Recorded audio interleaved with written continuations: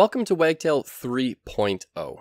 The first thing you're going to notice when you log in are the colors. Colors have been updated and it looks absolutely fantastic. Now, a second thing you might notice is that there's a slim sidebar. So if you click this little icon up here, you can see that your menu will change.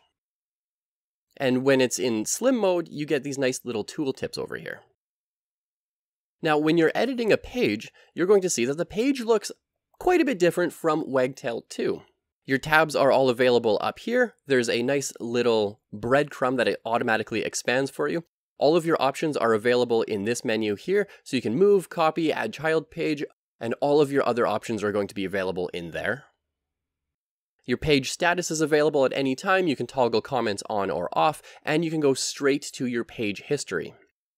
Now, there's also another cool feature on here that I want to show you, and it is the stream splitter. So all you have to do is select where you want to split and hit the little scissor icon, and it automatically creates a second stream field for you, or another rich text block for you based on where you wanted to cut. Now, all you have to do is create another block in between. And that saves you time from having to copy, paste, delete, and then create a new block.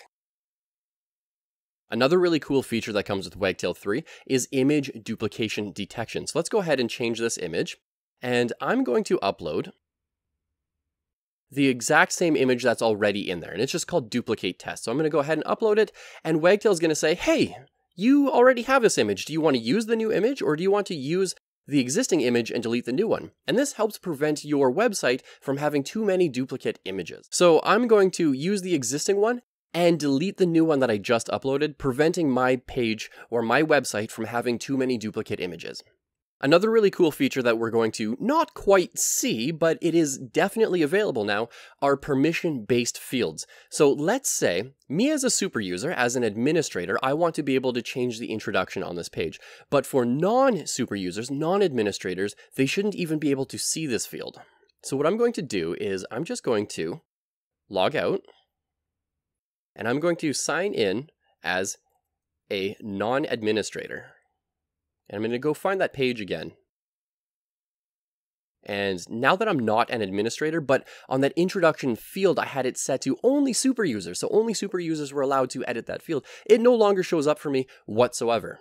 So now we have field-based permissions. So now the last thing I want to show you is page descriptions. And so let's add a child page here, and we can see that you can add a little description down here just to help you understand the context of what the page is supposed to be used for. To see all of the release notes for Wagtail 3, simply go to docs.wagtail.org and click on the release notes.